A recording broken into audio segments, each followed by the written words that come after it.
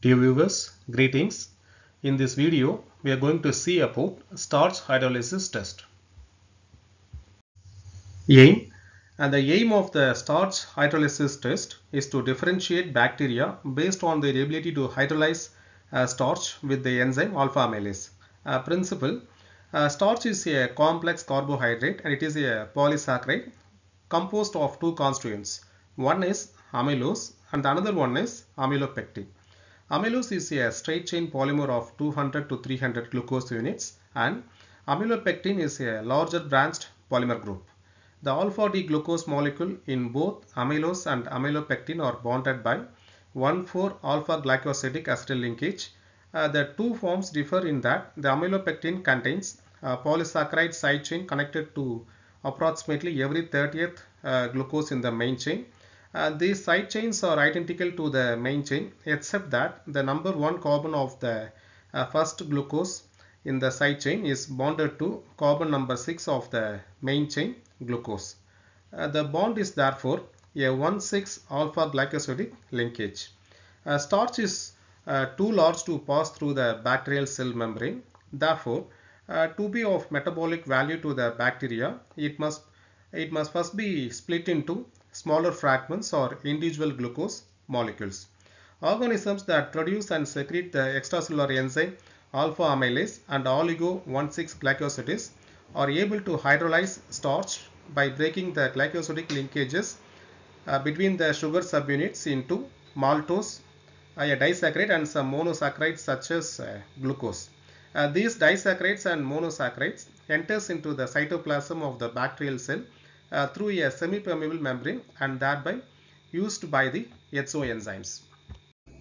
The HO enzyme amylase is secreted out of the cell into the surrounding media, catalyzing the breakdown of starch into smaller sugars which can then be absorbed by the cells for use. Amylase production is known in some bacteria while well known in case of fungi. Starch hydrolysis test is used to identify the bacteria that can hydrolyze starch using the enzyme alpha amylase and oligo 1,6-glycosidase. In starch hydrolysis test, starch agar was inoculated and incubated overnight at 37 degrees Celsius. After incubation, iodine was added to the surface of the starch agar plate. After the addition of iodine, a characteristic purple-black color will appear in the medium. However, a clear halo zone will appear around the colonies of amylase positive species. Starch hydrolysis test is used to differentiate the members of various genera including Bacillus like Bacillus subtilis, Bacillus cereus and Bacillus megatherium which are positive for starch hydrolysis, Bacteroides species, Clostridium species, Cornybacterium species, Fusobacterium species and Enterococcus species. These genera have both amylase positive and amylase negative species. The materials required for the starch hydrolysis test are test bacteria, starch agar plate, 10% iodine, inoculation loop and incubator. Procedure: pick a few colonies of test organisms using a sterile swab or inoculation loop and make a single line streak of the unknown bacterium across the starch agar plate. And incubate the inoculated starch agar plate overnight at 37 degrees Celsius.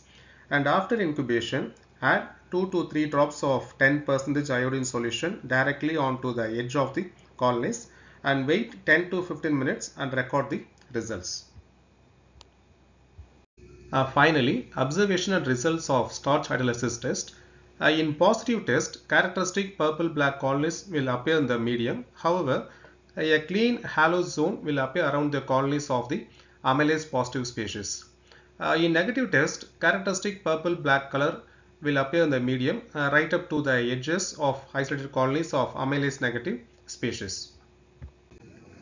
This image shows the starch hydrolysis positive and starch hydrolysis negative results, and this zone of clearance shows the starch hydrolysis positive result and this shows the starch hydrolysis negative reaction. There is no zone here, so it is negative. Here the clear halo zone is observed, so this area is positive. Dear viewers, thank you for your support. Thank you.